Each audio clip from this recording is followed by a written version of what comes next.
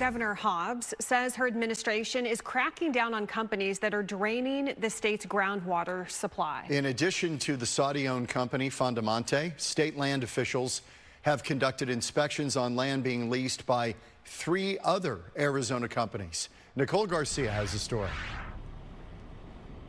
Yeah, these companies are being critically looked into. A foreign company that grows alfalfa just to ship to the Middle East, and one of the world's largest copper and gold mining companies. Both have something in common. They're being scrutinized by state land officials about their use of Arizona's groundwater. Officials say they recently inspected lands that are being leased by Fondomonte and by Byner Cattle Company, which is a subsidiary of Freeport McMoRan.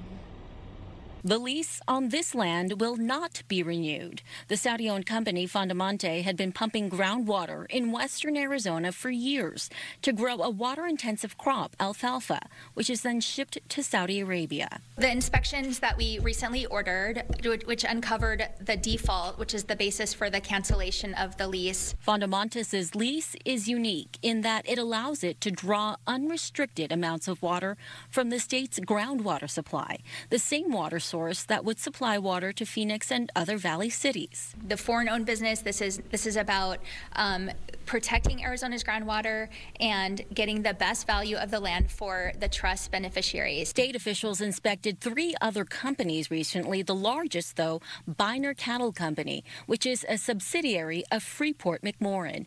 It's leasing more than 8,500 acres of state land. According to Mojave County officials, the company pumps several hundred million gallons of water from the state's groundwater supply every year. Some of that water potentially goes to its mining operations. Meanwhile, Governor Hobbs created the Groundwater Policy Council to create laws to protect the state's groundwater. I'm not going after agriculture. These particular leases are in a transportation basin, which is unique from all the other places where there are agricultural leases on state trust land. And Fondomonte released a new statement this afternoon saying in part that it is going to appeal the governor's decision to end its lease in Butler Valley. So it looks like there's a battle that's starting to brew there. We also reached out to Freeport McMoRan for a comment on this story, but so far we haven't received any replies to our inquiry from them. Reporting live, I'm Nicole Garcia, Fox 10 News.